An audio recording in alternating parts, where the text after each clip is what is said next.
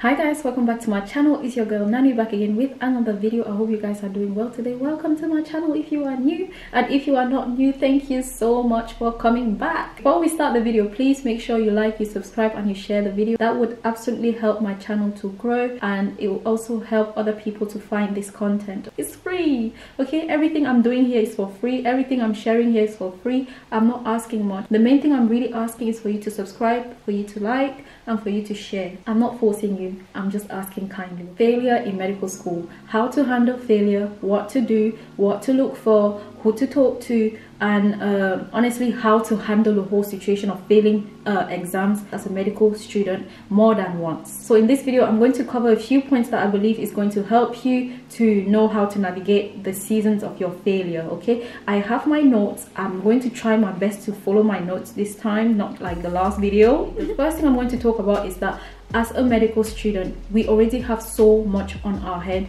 There's already so much expectation, you know. People expect so much of you. Even you yourself, you have already placed all of these unrealistic expectation on yourself just because you are in medical school. Maybe your professors, and maybe people back home, your parents, your maybe your siblings. You know, we put so much unrealistic expectations on ourselves sometimes, and it's not healthy. So that's one thing I need to clarify first. So just because you got into medical school and this is your passion and this is something that you absolutely, you know, would love to study, does not mean that you're not going to fail. And failure is part of the journey, guys. Understand that failure is part of your journey. If you don't fail, how do you know any better? If you don't fail, how do you grow more? If you don't make mistakes, how do you learn better? How do you know, it's in times of crisis that we often like readjust our lives, and we reflect upon our choices, and we reflect about the things that we've done. You know, it's because of failure that you sometimes may start a business. It's because of failing that you may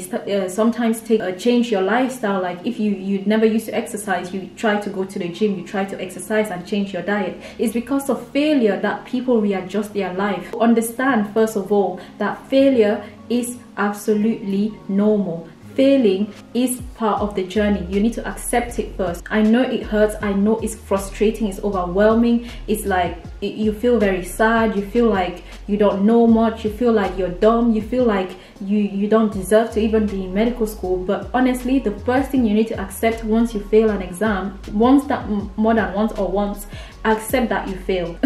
Do not be delulu, okay? And you think that, oh, this is nothing, I'm just gonna pass it the next time, and then you go there again and you fail. Don't make that mistake, okay? You need to humble yourself. When you fail, humble yourself, think about it, reflect upon your failure. It's normal to feel disappointed, it's normal to fail an exam, and it's normal. Your feelings are valid. Acknowledge the feelings. Are you feeling sad? Are you feeling frustrated? Are you feeling overwhelmed? Are you feeling like giving up? Are you feeling like you're dumb? Or are you feeling like you can't do this? Acknowledge the presence of those feelings in your life, but do not let them determine who you are. Do not let your failure be the reason why you stop or you quit. Do not let failure be the reason why you have not tried again. Okay, so just because you fail, your failure does not determine who you are. You have to accept it. Okay, you have to be at peace with failing. Okay, you have to be at peace. You have to come to peace with failure. You can be battling all of this failure, all of these anxieties, and you know,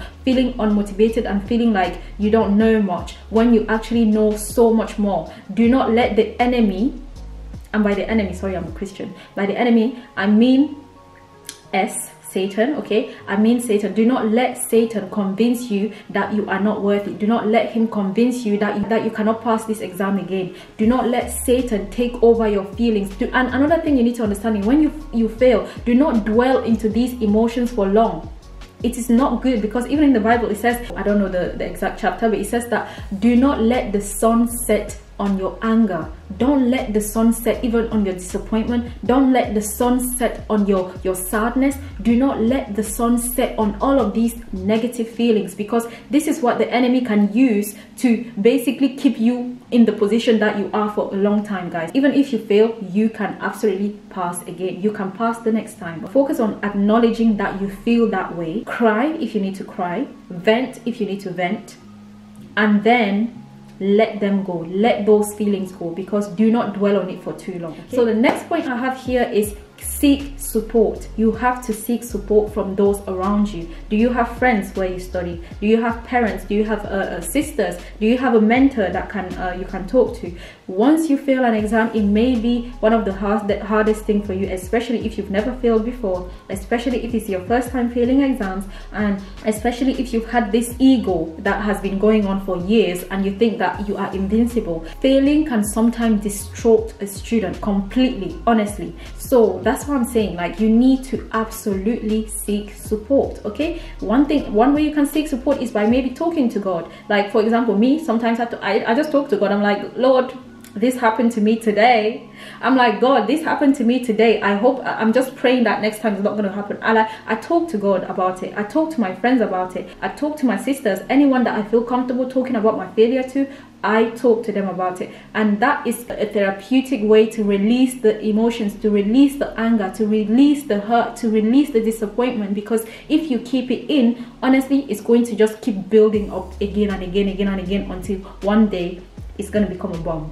I'm exaggerating, but yeah, you get what I mean. Sometimes it's therapeutic when we let things go. That's a way of you releasing it and letting it go. Don't isolate yourself just because you fail. Don't isolate yourself and feel like no one will understand. People understand. There are many people that are in the same situation that you are in. So do not feel like you're alone. Do not feel like you cannot talk to anyone. Talk to your classmates about it. Talk to your friends about it, you know, because these people can help and they can reinstate that hope that you felt like was lost. The next thing I'm going to come on is that you need to reflect on why did you fail. Okay, reflection is also very important because it gives you an idea what went wrong. What did I do that made me fail? How did I answer that question when the professor asked me? Was I answering that question with confidence? Was I answering that question with fear and anxiety? How was I presenting my answers to my professors? Did I start with definition? Did I then go on to talk about pathophysio? Did I then go on to talk about etiology? Did I go on to talk about diagnosis? Did I go on to talk about treatment, complications,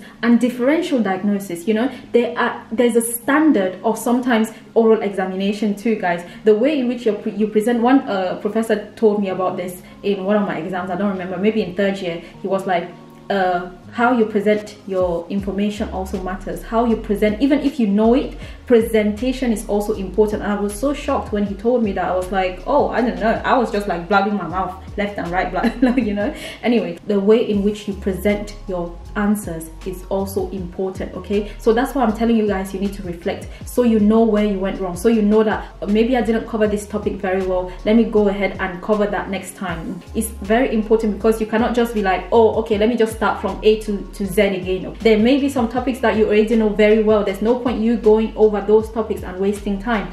Take that time and focus on something that you believe you were not good at. That's what I'm saying. Reflect. Was your confidence in check? Was the information you provided enough? If the information was not enough, then you go ahead and you read that topic again. You cover the things that you had missed, so that next time if you get that topic, you know that you can ace it. So now the next thing I'm going to talk about is that you need to set realistic expectation after failing. Do not make decisions in the midst of anger. Do not feel like or in the midst of your disappointment you're like, nah, I'm going to show that teacher, I'm going to show everyone that I am the best, I'm going to show everyone that I'm this, I'm that. Oh, that's what is coming to my mind as an example. And do not also dwell in the negative emotions like, oh, I cannot do this. Don't let anxiety drive your decision. Don't let fear drive your decision. Okay, that's what I said before. You need to release those emotions. Talk to friends. You need to accept that those emotions are there so you can release them, so that you do not take those emotions as your willpower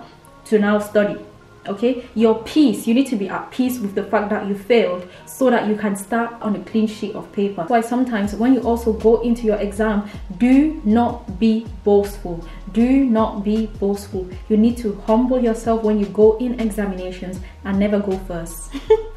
If you are in Bulgaria, Varna, and you are going for oral examinations, never go first unless the professor picks you to come and sit down and you do your oral exam first. Unless you also know every topic in the syllabus, unless you know them in and out, never go first. Unless they pick you and say, okay, come sit down, let's have a chat. Then you go ahead, but do not volunteer, because sometimes some students, they just volunteer and they go, and these teachers, they're like, oh, you think you know things? And that's why they fail you. When you study, are you studying 20 topics per day, or are you studying just 10, a chunk of them, and you are disciplined? Just because you failed and you understood maybe let's say 90 or 80% of the topic does not mean that, okay, you're going to remember everything when you go for your retake that is going to be like, let's say, in 2 weeks or 3 weeks. Set realistic expectation where you cover the topics that were harder for you first, and once you've covered those topics, you go into the easier topics. That's how you do it, and you do it with discipline. You don't take like you don't do the whole syllabus in one day. Try to do it bit by bit so that you're not overwhelmed by the amount of content that you have to go through. The next thing I'm going to talk about is create a plan and self-care. You have to create a plan on your routine on how you're going to now navigate your studying. Okay, maybe the method you used before to study did not work. Maybe you need to readjust. Maybe you need to watch more videos. Maybe you need to look for information in a book. Maybe you need to talk to friends. Maybe you need to talk to your professor to explain something specific that you did not understand in your seminar, okay, or in your lecture. How are you going to navigate differently now? What are the steps you're going to take to make sure that you pass your exam? How do you study? Were you just copying back the notes, or were you doing active recall? Were you doing repetition? Did you repeat the topic again and again? Maybe you need to repeat it more than 3 times. Maybe you need to change the routine that you've been studying. Have you just been studying at home,